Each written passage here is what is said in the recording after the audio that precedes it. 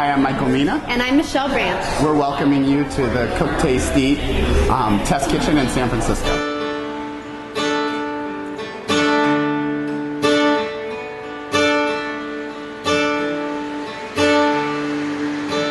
What the show focuses on is to try to elevate people's cooking at home and also to introduce them to food being so much more about the flavors that go into it than just about the cooking techniques. Hence the name Cook, Taste, Eat.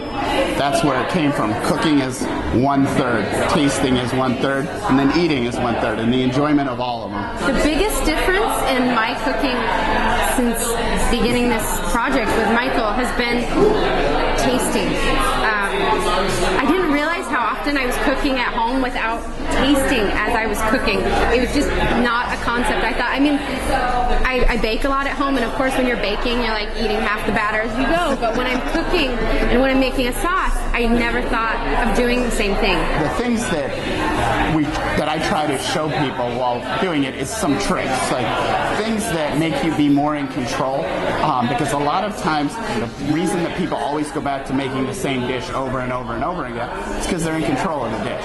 And so getting them to open their mind up to little things, whether it's equipment, we use a panini press all the time with flat tops to do a lot of our caramelizing, or whether it's as simple as how to flip a piece of fish over using tongs and a spatula so you don't burn yourself.